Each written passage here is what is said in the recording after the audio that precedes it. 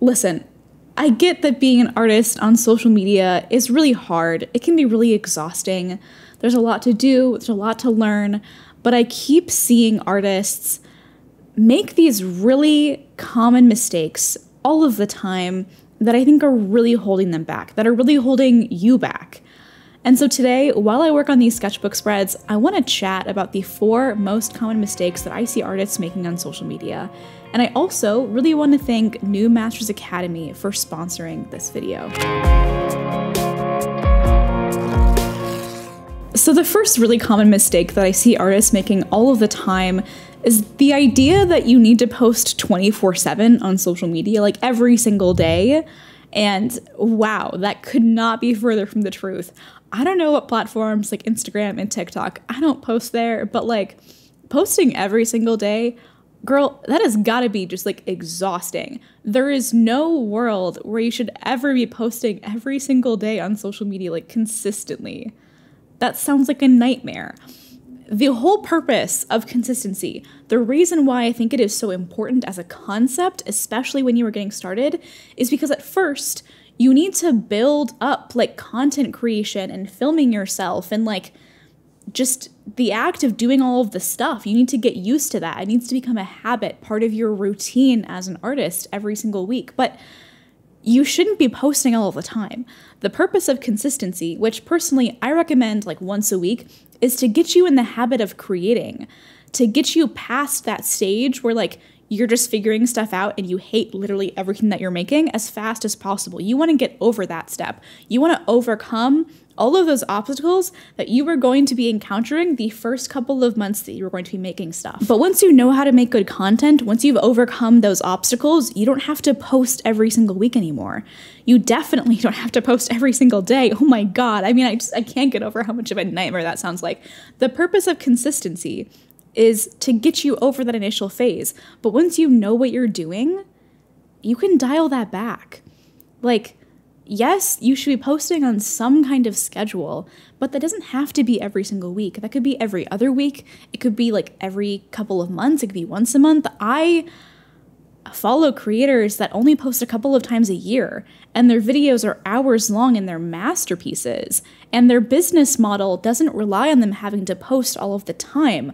They post a couple of times a year with some really impactful stuff, and the rest of the time, they rely on crowdfunding, like Patreon, Discord memberships, whatever, like Twitch streams every so often, or they have like one really big sale of their art every single year, and that funds their entire lifestyle. Like if it's big enough, you don't have to post all of the time. What you really need to have is just some kind of schedule that works for you, where you can really get into the habit of making stuff and then putting it out there.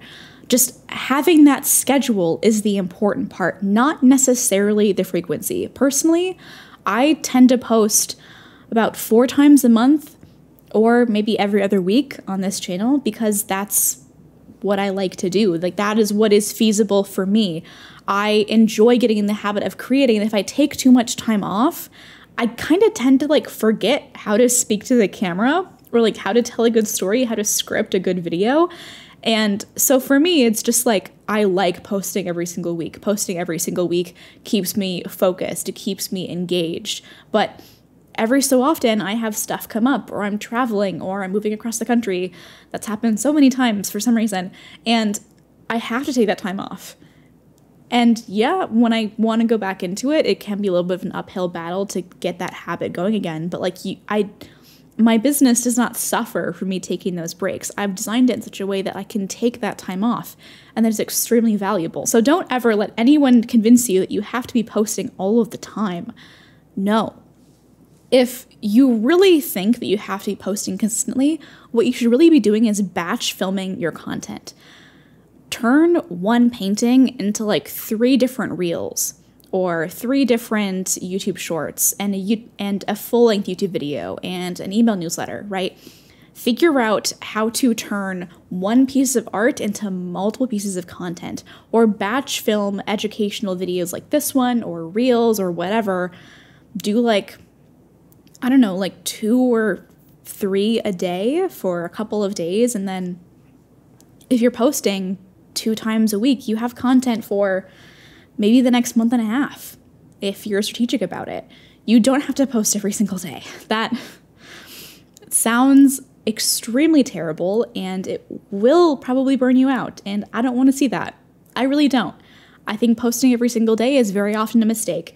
Even creators like Casey Neistat, who I think posted every single day on YouTube, like full-length vlogs for about 5 years, he has talked about how instrumental that was for building his following, yes, but how it took so much work, and his relationships with his wife and his kids suffered because of that project of posting every single day, and that he would never do that again, and that the time for doing that on YouTube, like for growth, has just ended. You just don't do that anymore. It's not a thing that you need to do or even should do to succeed online. It's a mistake that I see people making all the time, that they have to post a lot, and that is just not true. Instead of like quantity, focus on quality. Focus on making content that's impactful, that matters, that tells a story or provides value. The second mistake that I see creatives making all of the time on social media is just like looking for a way to beat the algorithm, some kind of hack, some kind of like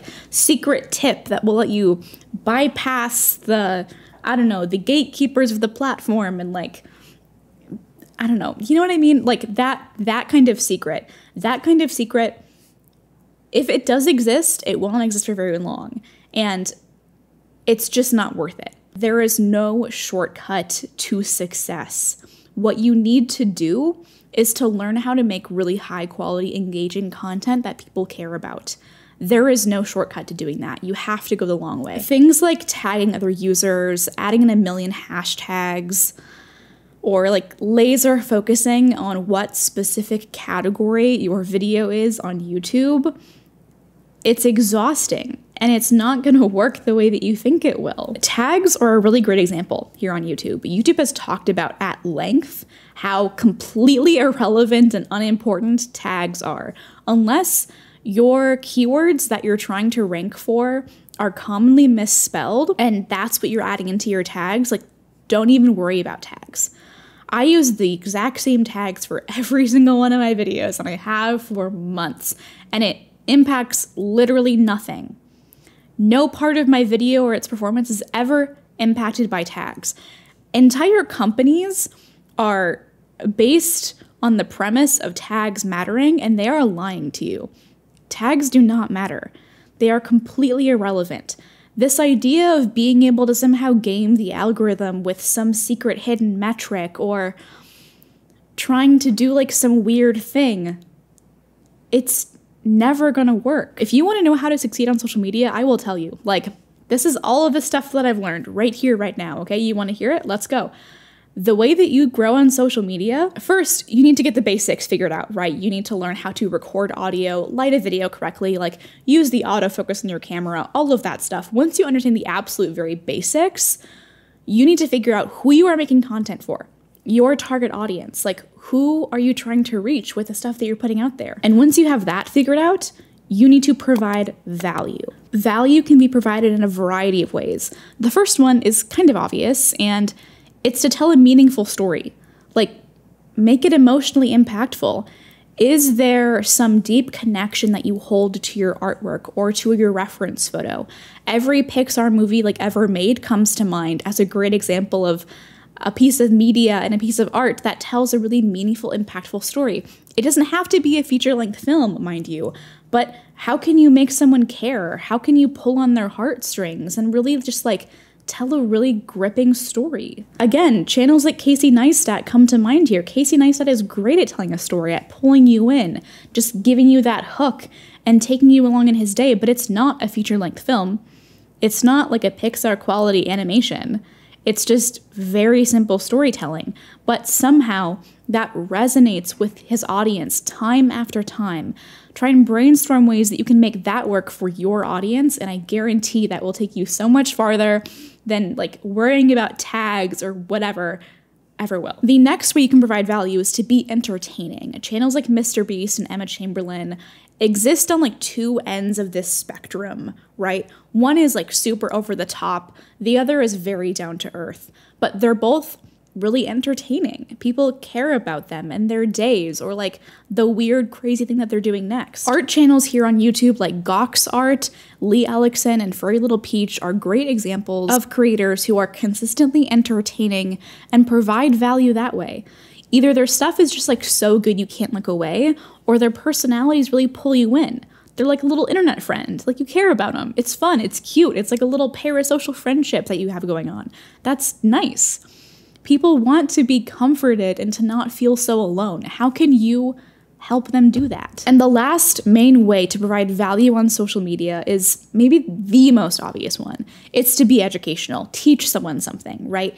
Either pull back the curtain on a lifestyle they're interested in, like being a full-time artist, or literally teach them something, like a new technique of, I don't know, like how to tie your shoes, or how to use oil paints, how to clean your brushes, all of that kind of stuff. Education can be done in lots of ways, and it's a really valuable, reliable way to grow on social media. There is a reason that Google owns YouTube. It's because YouTube is the second largest search engine in the world. People search things on YouTube all of the time.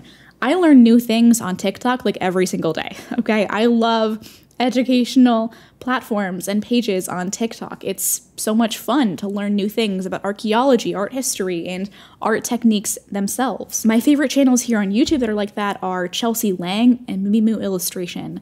They're really educational, but they occupy two very different spaces in the art community, and they have very different styles of teaching things, but both are extremely valid approaches to making good content. And speaking of education, a big part of success online is actually developing your skills as an artist.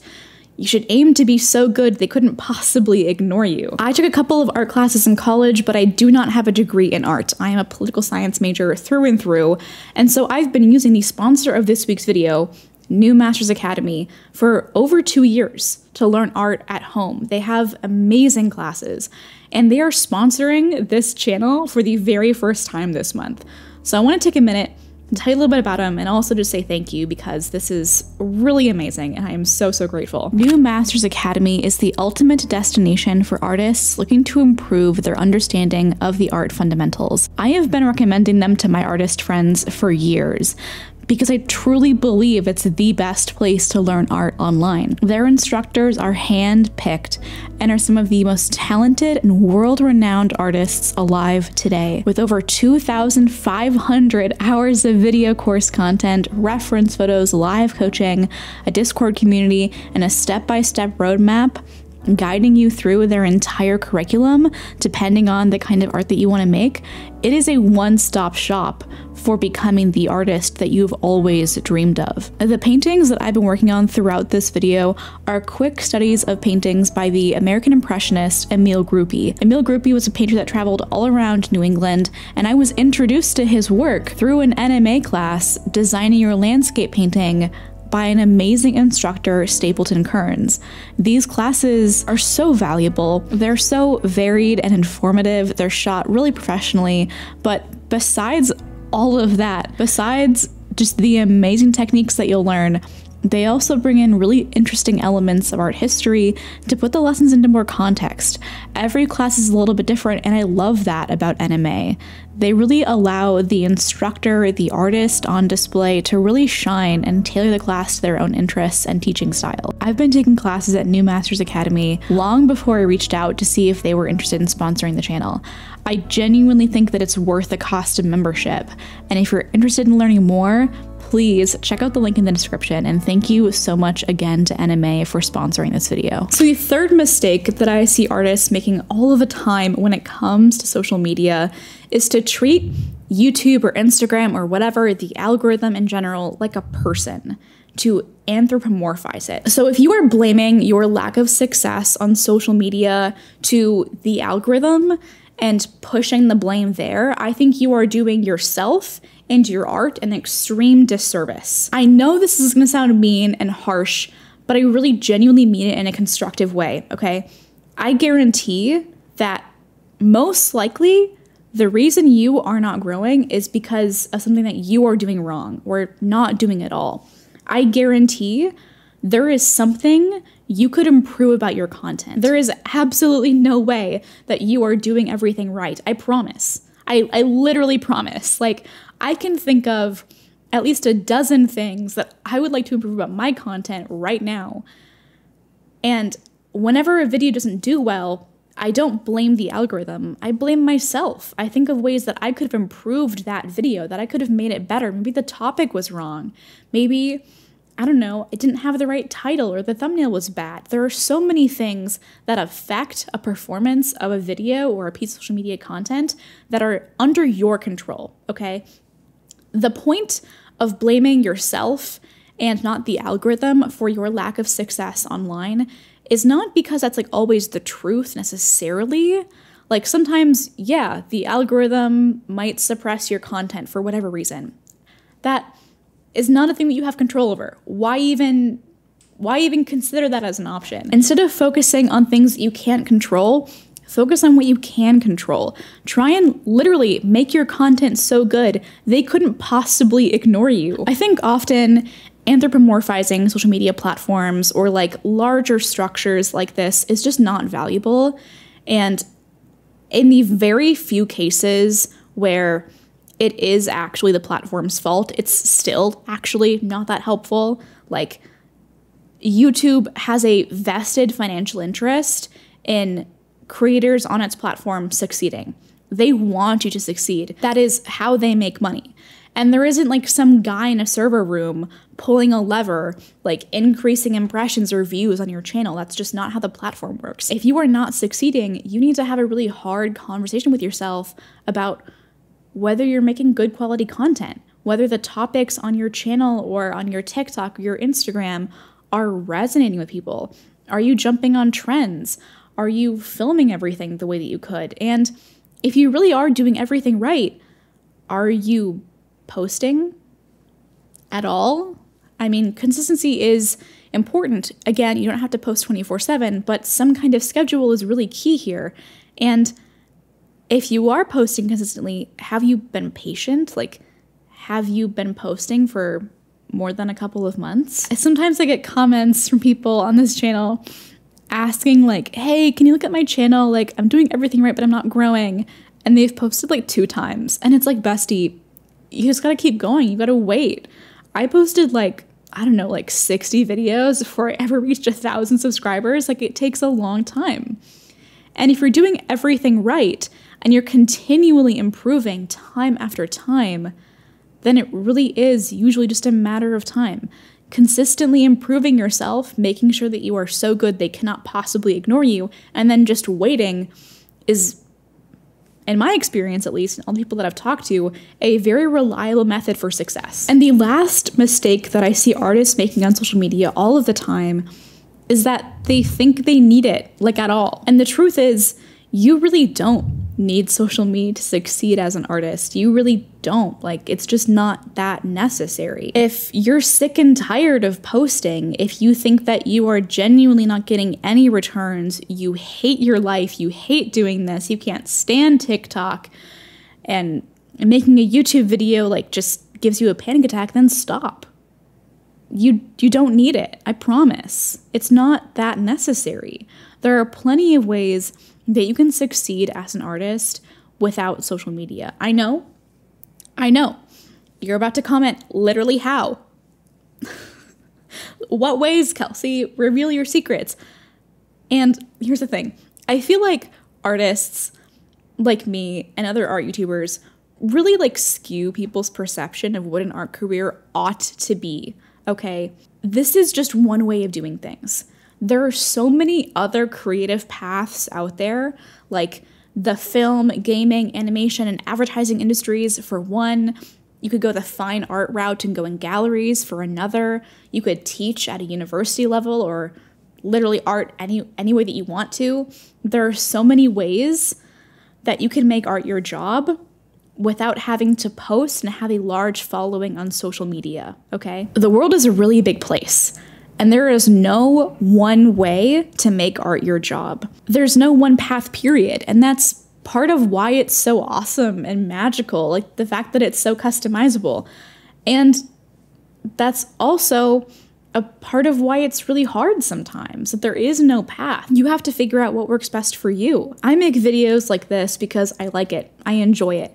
Like personally, I just got these vintage lenses from Japan off of eBay, and they were so cheap, but they're like 50 years old, and I am so excited about them. And like that to me, like filming and editing and like all of that stuff, that's an extension of my creative practice. I love thinking about editing and scripting and storytelling and strategy.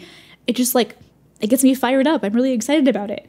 I love it as much as I love art. It's become an extension of my craft. It's just really important to me now. I like doing it. And if you don't like doing it, that's fine. That's okay. There are so many creative 9-to-5 jobs out there that do not require you to post all the time on social media.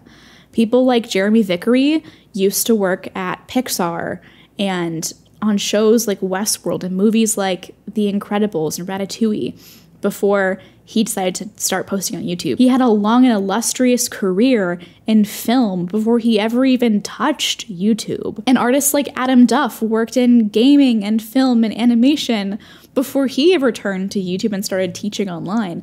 There are so many ways that you can make this work without needing social media. And hopefully, if you still do want to go that route, now you have a better head on your shoulders and some misconceptions cleared up, because genuinely, these are mistakes that I see artists making all of the time, and it really bothers me because they are so easy to fix. And I think having those misconceptions out of the way will really benefit your mindset and the results that you get from the stuff that you put out there. I want to thank New Matches Academy again for sponsoring this channel. That really means a lot to me. I, to my knowledge, am the first influencer they've ever sponsored on YouTube. This deal has been in progress for months and months and months, so please go check them out. I have been a big fan of them for a long time, and if you're interested in seeing more content just like this, consider any of the stuff on your screen right now. I loved these sketchbook spreads. They were a great time, and I hope to see you in the next videos. All right, bye.